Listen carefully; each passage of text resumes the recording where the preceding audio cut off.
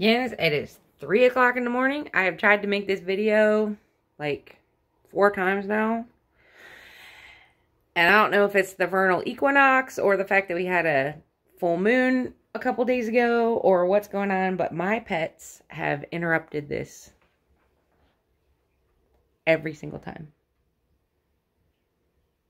So I'm setting you up to expect it this time. That way I can just make the video, and if they show up, none of us will be upset about it. Okay. I want to give you an update on my hot peppers. They're doing beautifully. I've said it before, but I love hot peppers. Hot peppers take a long time to get started, and they also need to mature on the plant and change to their final color to get all that good heat.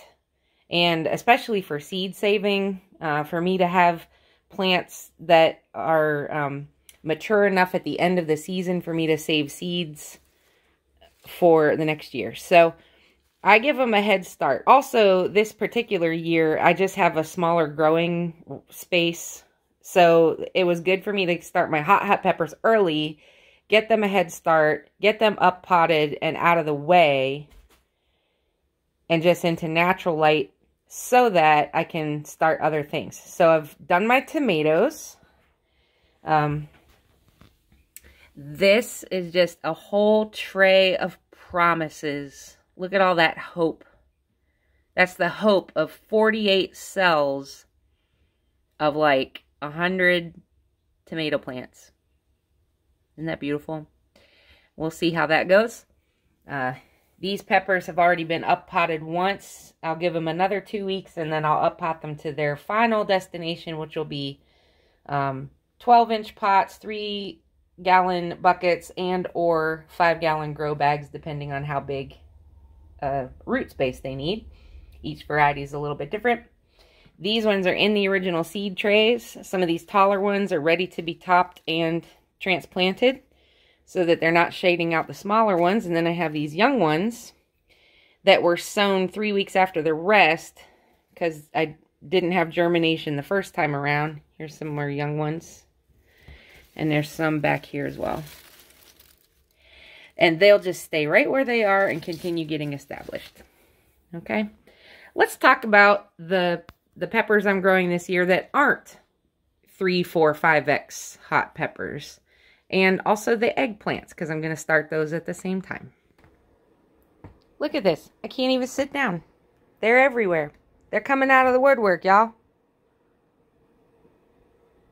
Madness. Okay, let's begin with eggplant. I'm going to start with this little adorable patio variety, Little Prince eggplant. It'll grow a few feet tall. It'll need to be staked. I can grow it in a 12-inch pot. And they'll produce fruits that are only 3 or 4 inches. I'm excited about that. Rosa Bianca. They produce round eggplants as opposed to the elongated or teardrop-shaped ones we're generally accustomed to. Bride, which is an open pollinated variety I got from Asian Garden to Table, one of my favorite YouTube channels and seed shops. AsianGardenToTable.com, number 2, you see there at the bottom. That's Regine and her family. Regine runs a seed shop, it's a family-owned business. She has a wonderful YouTube channel where she teaches planting techniques and recipes, Asian recipes. And she's just awesome. If you've never visited their YouTube channel or their seed shop online, I highly recommend them. I grow several of their things. In fact, sitting right next to my Bride seeds is a packet of bok choy that I'm also growing at the moment that I got from their site. The seed packets are always very generous. The prices are good. There's tons of germination information and planting information on here in Chinese and English. So, good for everybody. Okay. So, I'm going to get those Bride ones. These are going to be white and purple streaked. So, looks like it'll be really pretty. And Casper, which is new to me variety. White flesh and white skin. Okay, there's one hot pepper that I got in a seed swap after I had planted the ones I just showed you. Mini white habanero. This could be called Yucatan white habanero or sometimes Peruvian white habanero. It's a low-growing capsicum chinense variety in the habanero family, but the fruits are small and as hot, if not hotter, than a typical habanero. I'm very excited to grow this plant. And the pictures of it are gorgeous. It just looks like a beautiful ornamental plant as well as a prolific fruiter. So I'm excited about that. Jalapenos are a workhorse in my garden, and I need a lot of them. In fact, I just didn't plant as many last year as I should have, and I pickled or froze what I had, what I didn't eat fresh, and I'm already out. And it's not even the end of March yet. I've run out. So I'm going to plant more. I use a lot of jalapenos in my cooking. So I'm going to grow the mammoth jalapeno for the first time and compare it to the Craig's Grande jalapeno and see which one of them grows bigger. Because I want a nice, big, substantial jalapeno that I can make, you know, pepper poppers. I'm going to grow the orange spice again. I will say that I had a very healthy, productive plant, but none of my peppers were big. None of them. The plant itself produced, so it wasn't a plant issue. It wasn't growing conditions or anything limiting it. The growing conditions were ideal. They just were not very big. So these little misleading, you know, big old peppers, yeah, I didn't get those. I got the little tiny ones.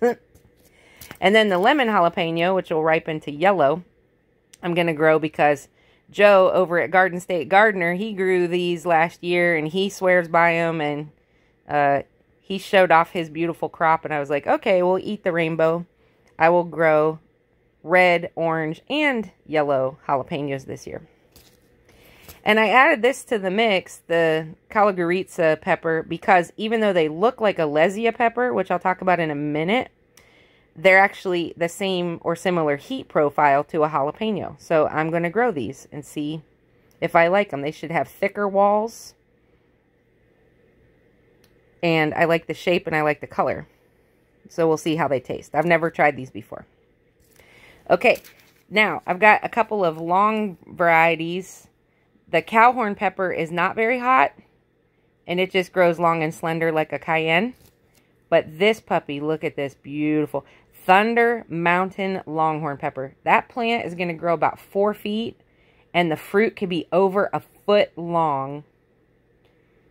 And they'll turn red and get nice and hot, and it's going to make a great pepper powder. It's going to look beautiful in a stir fry or mixed into a 7-layered bean dip or nachos, or I got all kinds of plans for this. So I'm very excited about the Thunder Mountain Longhorn peppers that I got from Dee over at Garden of Deeden in a seed swap with her. Pasilla Bajío. I have wanted to grow these for a few years. I just did not buy the seeds and dedicate the space. This year, I did both. Ancho Poblano, one of my other favorite workhorse peppers. Man, these things get huge, and the plants will produce a lot if you take care of them. So I'm going to grow some Ancho Poblanos. I like to make chili relleno, and these are the best peppers for that. Large red hot cherry. Never grown these before. I got this packet in my M.I. Gardener grab bag at the end of the season. Going to give those a shot for the first time.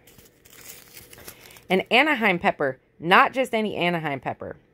This was locally grown by an organic farmer in the Shenandoah Valley, and I bought a huge collection of these Anaheims while they were still green at the Shenandoah Valley produce auction, and I canned a bunch of them. I ate a bunch of them, and then I let the rest age and so that I could save seed from them.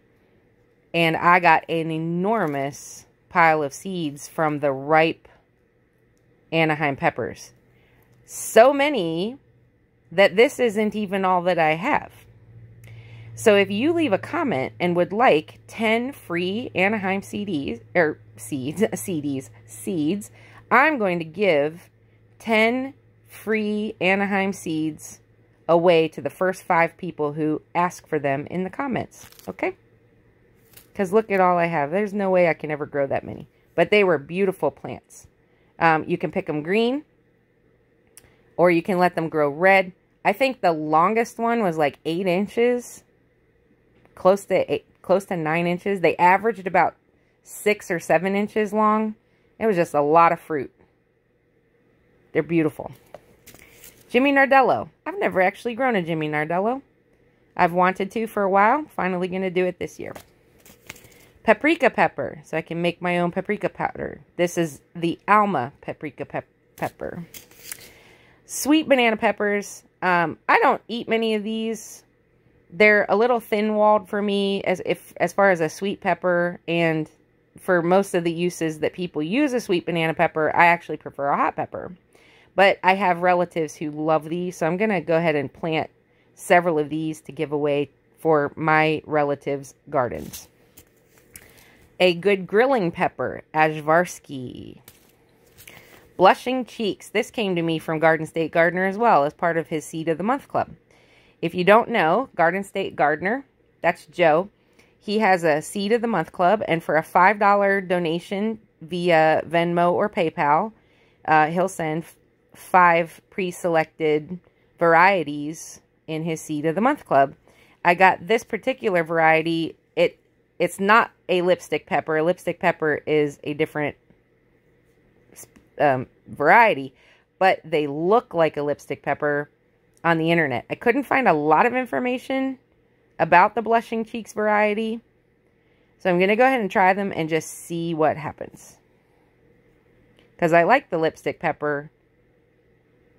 They're kind of like these, but thicker walls and probably sweeter. The sweetest right here, Lesia pepper, my favorite pepper. So I'm growing more of these. If you've never grown a Lesia pepper, you owe it to yourself to try one.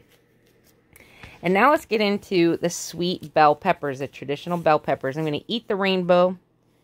I'm going to grow 1 chocolate bell pepper. I'm going to regrow an Atiuda. That's an orange bell that I loved. I got the original seeds from Baker Creek. These are seeds that I saved. I got this Sunbright sweet pepper in my Am I Gardener end of season grab bag. Gonna grow those. So I have a yellow pepper. I'm gonna try this Chinese Giant. These were on sale at Dollar General. This is a series of, they have a whole display case of this Ford Hook Farm Heirlooms brand. But what caught my attention was that second line. This flavorsome heirloom was the largest bell pepper of its day. Dark green to red fruits are 4 to 6 inches long.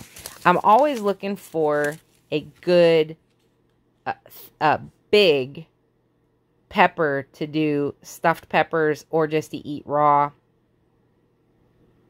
And I don't want the dinky minky ones that you get at the grocery store. I want to grow a nice big substantial one. So I'm going to try this variety to see if it'll grow bigger. I've tried the California Wonder. I've tried the YOLO Wonder. I've tried the King of the North. That one did okay.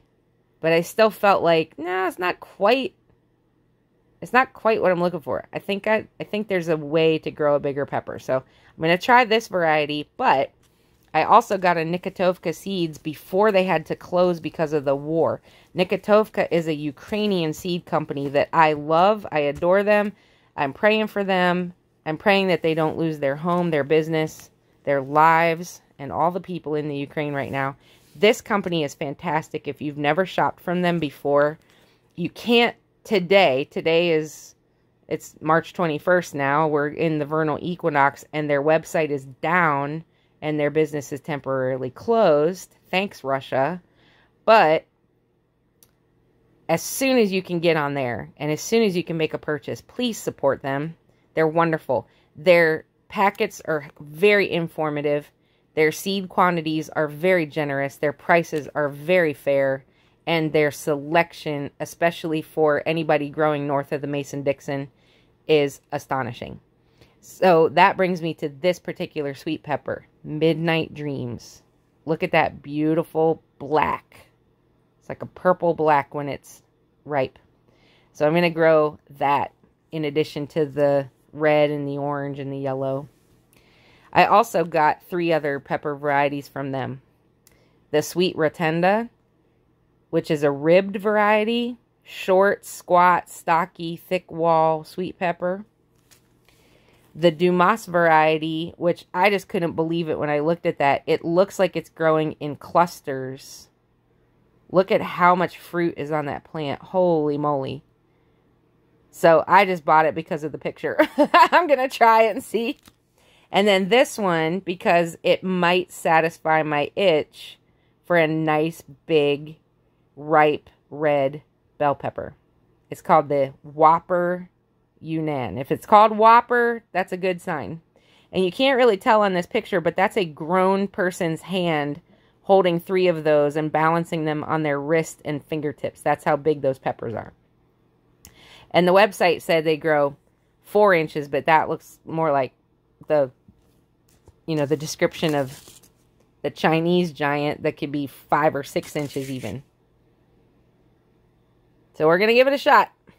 Anyway, that's what I'm growing this year. If you would like some free Anaheim peppers, leave a comment. The first 5 people who ask for them will get them. And also let me know what kind of varieties you're growing, what you like to do with your peppers. And I'm always interested in learning. So if you have tips on maximizing yield or growing situations that have worked for you in the past that you'd like to recommend, please leave a comment and help to educate the rest of us. Also, if you have any links to your own videos about your peppers or anything else you're growing in your garden, feel free to drop those. I'll leave a link in the description so you can see what tomatoes I'm growing and what hot peppers I'm growing. And as always, I'm learning a lot. I'm sharing it here. And I hope you'll come grow with me. Bye.